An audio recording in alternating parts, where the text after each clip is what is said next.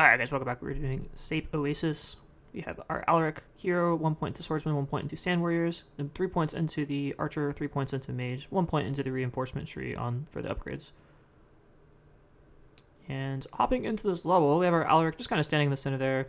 We put archer tower on top with the barracks to make a little choke point, archer tower on the bottom with a mage tower and a barracks to make another choke point. We want archer towers in the central area as well. It's going to be really important, these center towers, because they can hit both sides of the map. And you can see I'm just kind of chunking them up and dropping our rain of fire early so we can get a reset, calling in the second wave, and just wolves come in. So archer is going to be really important early on, and then a little bit later we'll want to build up some mage towers to deal with some of the more armored guys. But just make sure you get your arch towers down like so. We have 3 in the center, and then the one in the bottom to start picking them off early, and then one on the top, same thing.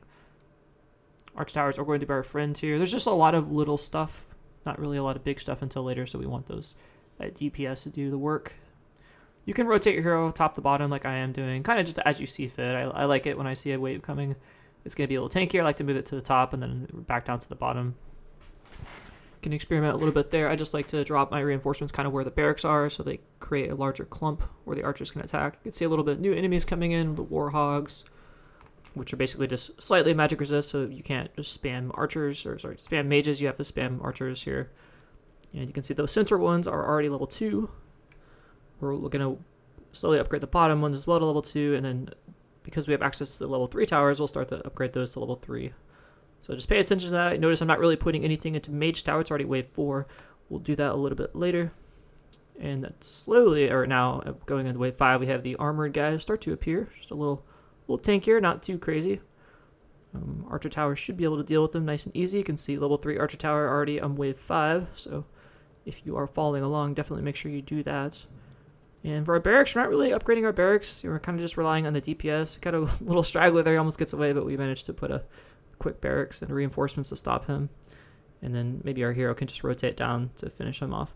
Here is where we want to have mage towers. These immortal things, we'll start to see in wave 6.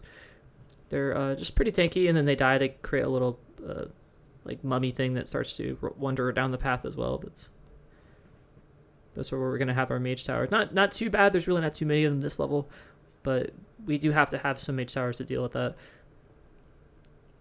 And periodically, I would just try to keep your archer levels consistent. You know, the 3 in the center are going to be level 3 as soon as possible. The ones on the sides can kind of be periodically just upgraded as you see fits.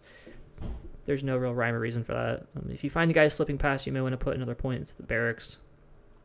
But really want to work on that DPS just to handle the waves. You can see that Immortal is starting to get a little bit too close for comfort. We upgrade our Mage Tower finally to level 2. And we're going to get ready for a Rain of Fire, I believe, as our hero finally bites the dust. We have a bunch of Immortals coming in. And there we go. Choke him up, drop a Rain of Fire, upgrade our Mage Tower. All good. And our hero, he's level 2 this round. So I went in with level 2 here. I'm sure yours should be somewhere close to that, especially if you've done the previous level. I think I don't know if I retried it or not, but you should be around level 2 going into the Sape Oasis. We get introduced to Alaric on the 2nd level. This is the 3rd level of the campaign. So now we're upgrading our barracks, as we really have kind of upgraded the other stuff to level 2 and 3. I would focus on the mage towers at this point. As you can see, I've already have 2 level 2 mage towers.